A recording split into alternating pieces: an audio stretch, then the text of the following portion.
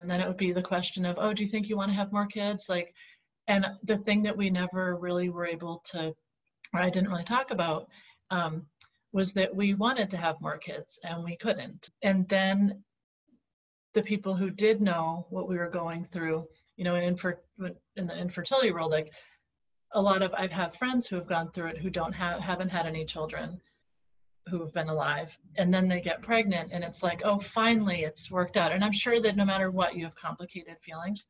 And I do think that there was a piece of me that felt like it doesn't replace Emerson. It's not like, oh, good, now everything's good.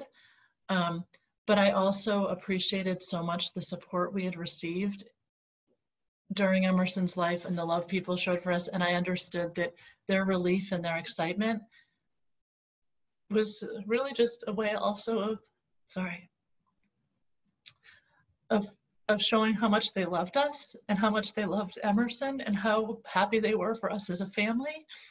And so I think that there was a piece of me that felt like I couldn't express the part that felt complicated, or the part that felt sad, or the part that felt conflicted, because I just felt so grateful for all that everyone had done for us. I didn't want to be like, well, yeah, we're grateful for all your help and all this, but it's still sad, you know? And so I just felt like this tension.